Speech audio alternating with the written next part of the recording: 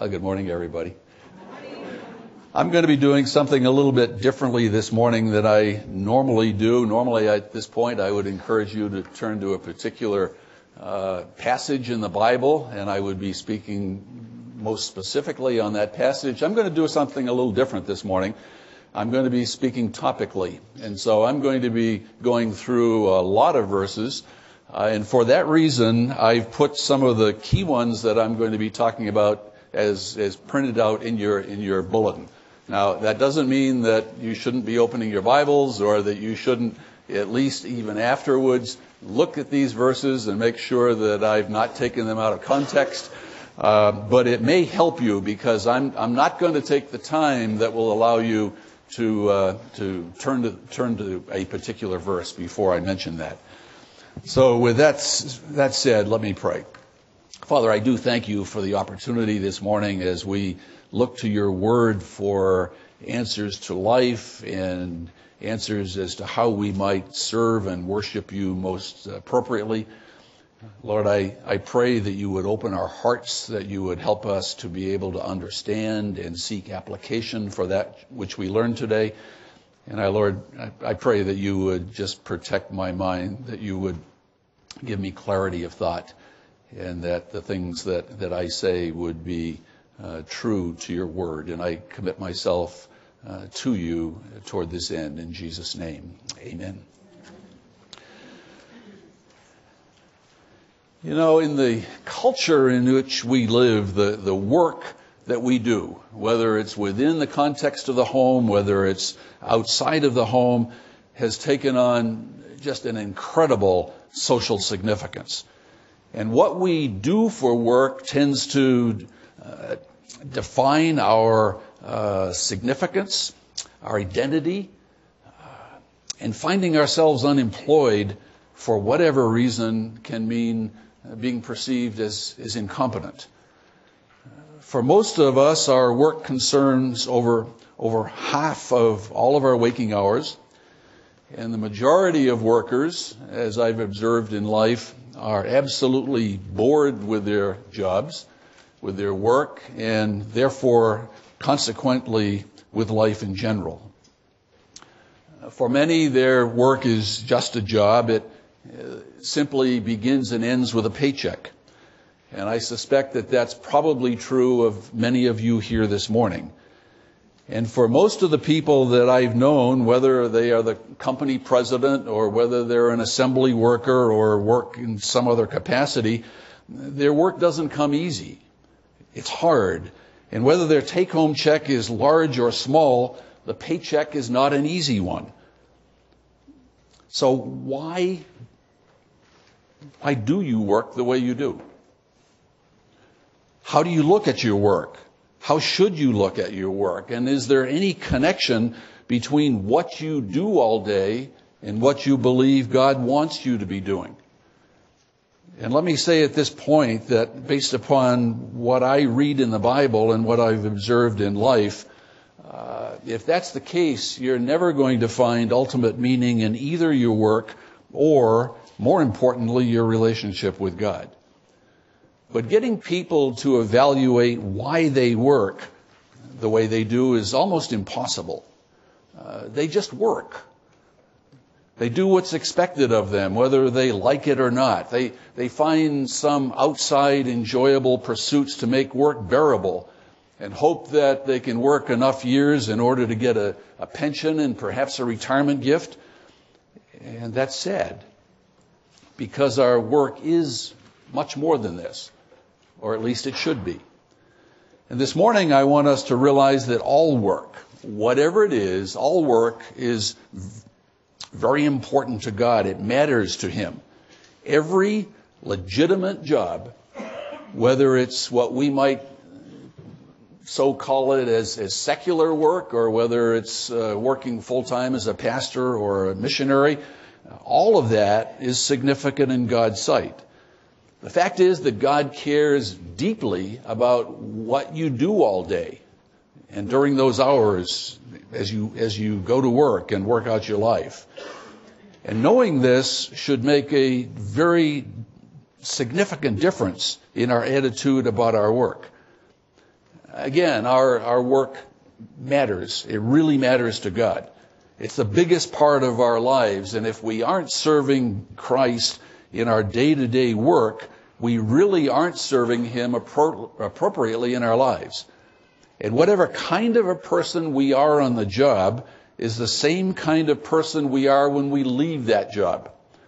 And if we don't see our work as being important to Christ, we'll likely carry that same attitude over into all of the other non-work aspects of our lives.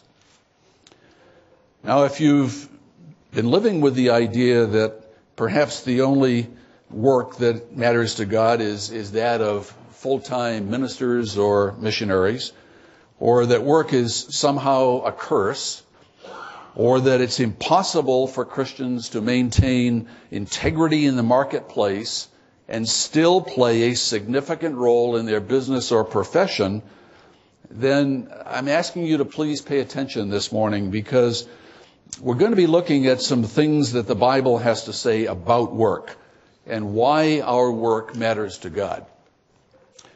First, I want us to see how God views our daily work. And the first thing we need to get cemented in our thinking is that God Himself is portrayed throughout the Bible as a worker.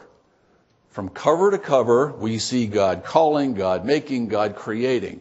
God is a worker, and we see that over and over again. In Genesis chapter 2, verse 2, we read that on the seventh day, God finished His work that He had done. And He rested on the seventh day from all His work that He had done. And this same word for work that we find here in Genesis chapter 2, verse 2, is the same Hebrew word that we later find in Exodus 20, verse 8, in the Ten Commandments, where man is commanded to work for 6 days and then to rest on the seventh day. It's interesting to me that the same word that is used for God's work is used for man's work. In Psalm 111, we read, "Great are the works of the Lord, studied by all who delight in them." Again, it's important that we understand that God is portrayed as a worker whose work in many ways is like our work. Very different, but in many ways He is a worker like we are workers. And His goal is to meet a broad range of our physical and emotional and spiritual needs. And He created this planetary grocery store that we call Earth, and His work continues day to day to sustain His creation. He's a worker. He's a worker, and He cares about your physical needs. He's a divine pastor. He's a divine carpenter. He's a divine doctor. He's a worker. And so work has intrinsic value because God is a worker. But there's more.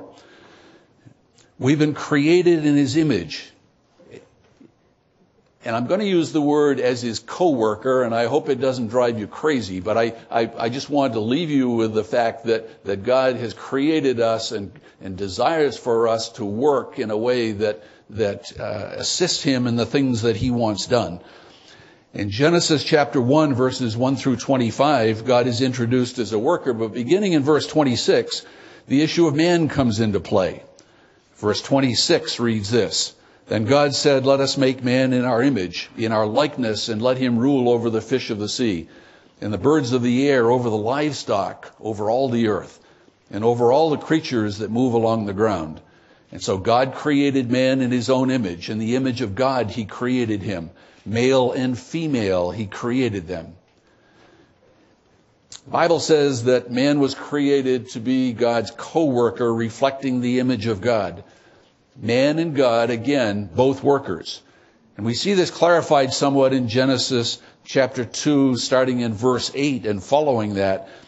We read, "And the Lord God planted a garden in Eden in the east, and there He put the man whom He had formed." God had made something out of nothing. And man's creative activity was to take that something that God had formed, namely the garden, and to cultivate it. We see this in verse 15. "The Lord God took the man and put him in the Garden of Eden to work it and keep it." And God's work of creation was to be continued by man's as God's co-worker in that process. Now, if this is a new concept to you, as it was for me when I first realized this a number of years ago, that God has created us in His image to be His co-worker, to meet a broad range of things in and through our work, I hope that you'll recognize that that's part of the dignity that God has given you. Notice what it says in Psalm 8, verse 4. What is man that you are mindful of him? Verse 6, you made him ruler over the works of your hands. You put everything under his feet. As God's co-worker, that's why the Bible says that work is given to us by God as a gift. In Ecclesiastes 5:18, we read, behold, what I have seen to be good and fitting is to eat and drink and find enjoyment in all of the toil with which one toils under the sun, the few days of his life that God has given him, for that is his lot. You see, work is a gift from God for us to bring Him glory, to bring glory to Himself. It's not a curse, as many think. It's not a curse given to God because of the fall in Genesis chapter 3. And I say that because God gave Adam a job to do before sin ever entered into the world. And so sin was intended by God for man's good and God's glory. That was God's intention concerning work. Now, in terms of work, let me just say that all legitimate work can be an extension of God's work. Any work that meets a legitimate need that man has, that God wants met, is legitimate. And it's part of God's work in the world. Nurses help God meet the physical needs of people in their day-to-day work. Assembly workers at Becton Dickinson, where I worked for a while when I was still in the healthcare industry, are helping to provide products that medical workers will use to bring God's healing to many who are ill. Farmers, as well as marketers and accountants working for distributors and truckers, pallet makers, grocery workers who bring us the food that we need to satisfy our daily needs, are meeting a legitimate need. And any legitimate need can be seen as an extension of God's work. Or I should say any legitimate work can be seen as an extension. Now, obviously, things like theft are not legitimate, nor are things like selling drugs illegally. That doesn't qualify. And other forms of work can at least be called into question, like the selling of radar detectors, which allow those who buy them to break the law, or working within the tobacco industry to produce and distribute a known cancer causer to people. The question we need to ask ourselves is, are we in a job that is meeting the needs that God really wants met?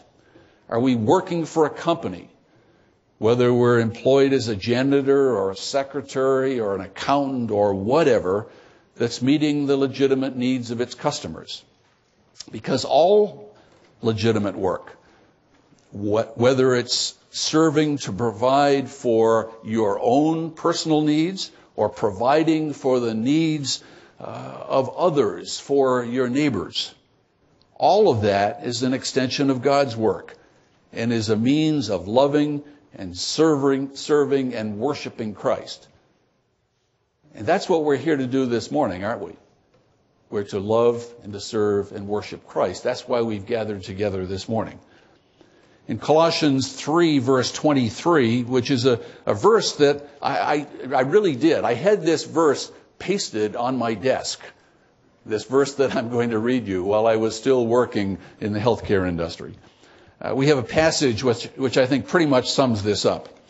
Whatever you do, work heartily as for the Lord and not for men, knowing that from the Lord you will receive the inheritance as a reward.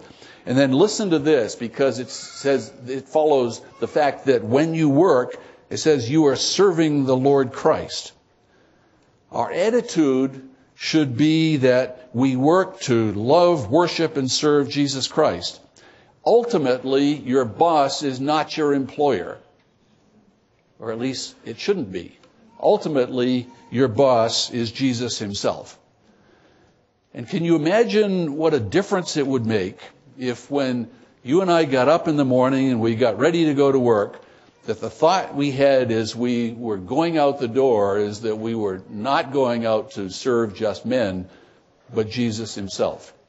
What a difference that would make in our day, in the way in which we approached our jobs.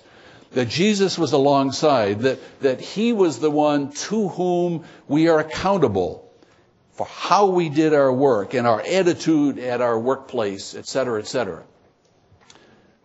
This passage tells us that we're to do our work with sincerity of heart, fearing the Lord. And there's a parallel passage to this one that I just read in Colossians chapter 3. It's found in Ephesians 6, and I'm going to start looking at that in verse 5, in which it says this. It starts out with the word bondservants. And let me parenthetically add something of my own that's not written in the Bible, but I would say all workers. Okay?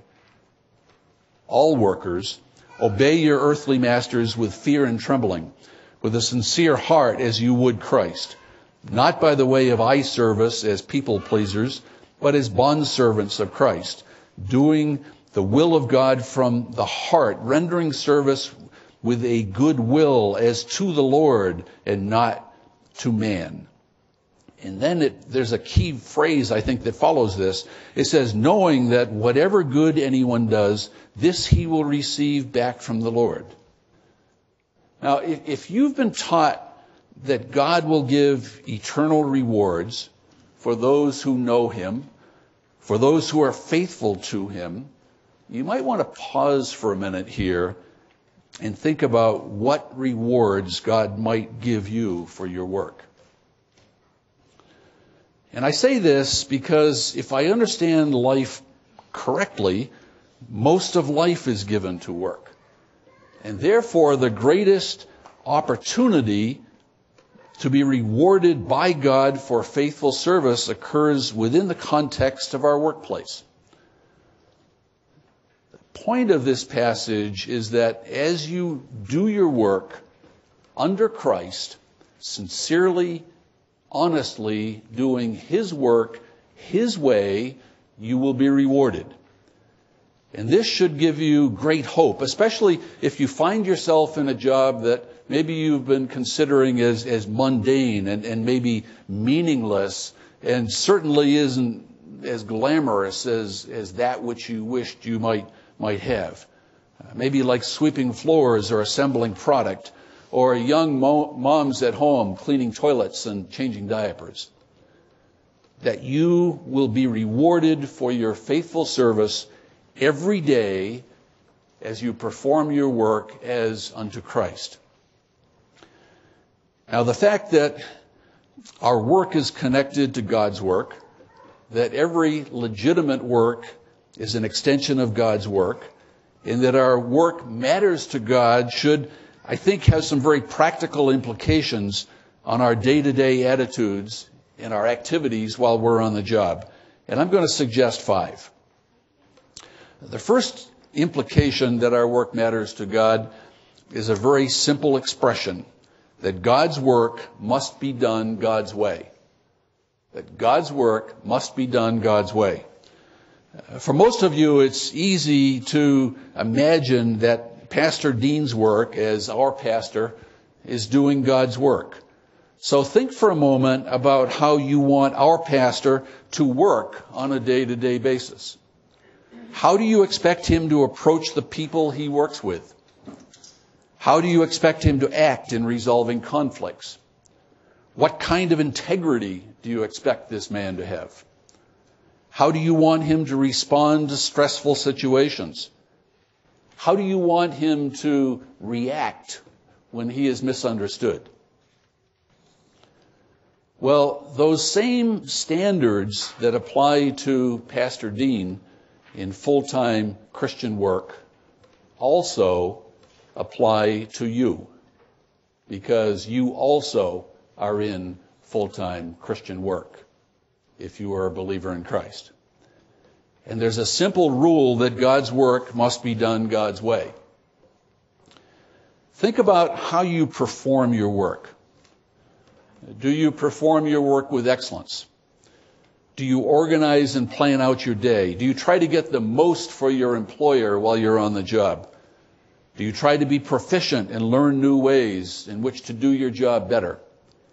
What's your attitude towards others?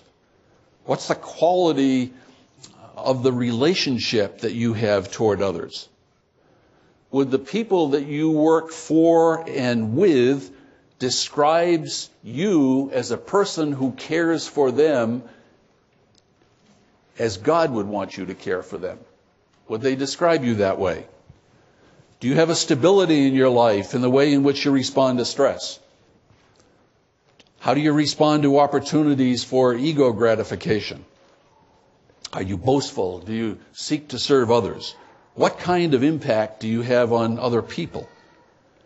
You see, God's work needs to be performed God's way. And that's why it's so important that we have an ethical edge to our life. We're to be ethically distinctive, to stand in bold relief to those who are not believers or to those who are Christians that are not walking with the Lord. If you're a Christian, you have somebody inside of you that should so direct your energy and your effort during the day that your life will be so unique and so distinctive that your unsaved workers will want to know why. And you'll have an opportunity to tell them why. But there's a second implication that our work matters to God. And that is the fact that you are put in the midst of the marketplace. And it's a system that contains a lot of evil. And that puts you and me in an obvious situation that's a dilemma. It's an ethical dilemma. In Philippians chapter 2, verse 14, it says, do all things without grumbling or disputing. Why? It answers that in verse 15.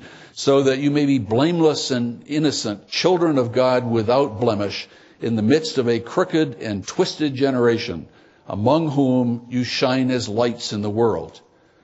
Without any doubt, you work in the street. You work in a pluralistic environment. You work in the marketplace, and the people you work with do not share your faith for the most part or your ethical standards. And because of that, the Bible says that you are to stand out as beacons of light in a crooked and perverse generation. If, for example, you owned a shopping mall across the road here, would you allow a strip joint to come in as one of your tenants? Would you work in a store that sells pornographic material? Would you work for a company that you know is knowingly defrauding its customers? Would you do that? And how should you go about determining when the company you're working for is dealing in such a way that you need to get out? Now, all of us participate in evil to some extent, simply because we live in a evil-filled world. I'll give you an example. An example is that I pay tax dollars that support some activities that are in clear violation of God's word, and yet I pay my taxes. Some participation in evil is unavoidable. But where God holds us responsible is when we're directly involved in evil. And for example, and I tried to think of an example where nobody would be able to say, he's preaching at me today, or he's out to get me today. So hopefully this isn't going to be seen by any of you as that kind of a thing. If you're a CPA and your boss comes to you and instructs you to fill out a tax form in a way that you know is deceptive, you know it's not right, and you go ahead and do what you know is wrong, you'll be involving yourself in direct participation in evil. I remember reading something written by Chuck Swindoll a number of years ago, and he says, if you have to do wrong to be on the team, you're on the wrong team. And then he goes on later beyond that and says, if that's the case, you need to get out. In the final analysis, we need to let Scripture and our Spirit-guided conscience be our guide, and to have the courage to do what is right before God. Now, there are at least, I'm going to give you 4 other brief implications of the fact that our work matters to God, and I'm going to mention them only briefly. First, we're to live a lifestyle and a level of luxury that permits us to give to others in need. Second, we need to keep our work in its proper perspective, balancing out life's demands between our work life, our family life, our church life, our community life, and our personal life, which I think, among other things, means that we need to make sure we set aside time for much needed rest and leisure. Third, we need to perform our work in such a way that it inspires moral and spiritual excellence in Christians and non-Christians alike. And fourth, we need to teach our children the dignity of work and the pleasure of accomplishment, and that only by determined ethical effort do we create things that are really worthwhile. And so I ask you, how can you be ethically distinctive in your workplace? How can you be ethically distinctive in your career? How can you be different in that respect, in your billing and the way in which you approach your customers, in the pursuit of excellence on the job, in doing God's work God's way? The crux of the matter is that unless you can make a connection between what you do all day and what you think God wants you to be doing, you're never, ever going to find ultimate meaning in your work or in your relationship with God. If, for example, you're an insurance salesman, you need to be convinced that God wants insurance to be sold. And I'm not saying it shouldn't be, but you need to ask yourself those kinds of questions.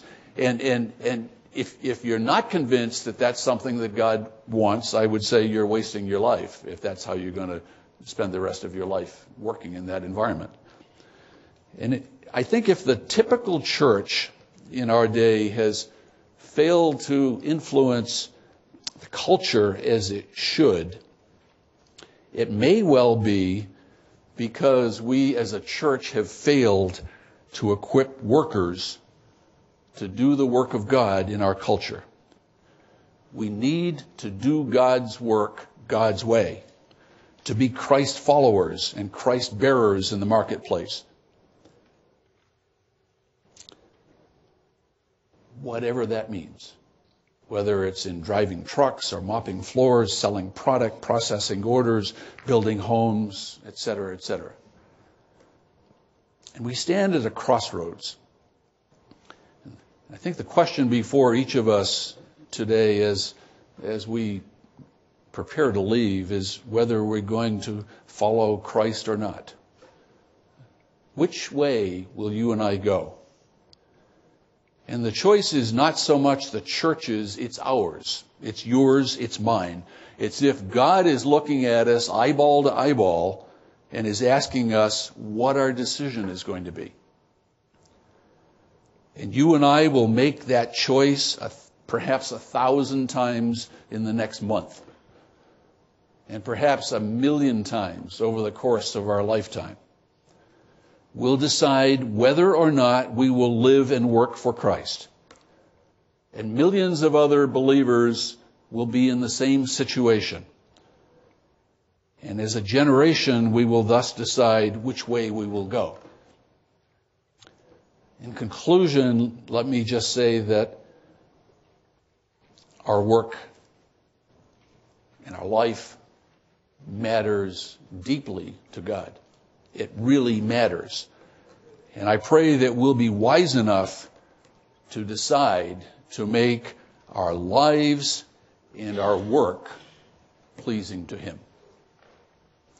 Father, I do pray toward that end, starting with myself, that you will help me to decide over and over and over again that indeed my desire, my focus will be to live out my life and do the things that I do in a way that would be pleasing to you and bring you ultimate honor. In Jesus' name, amen.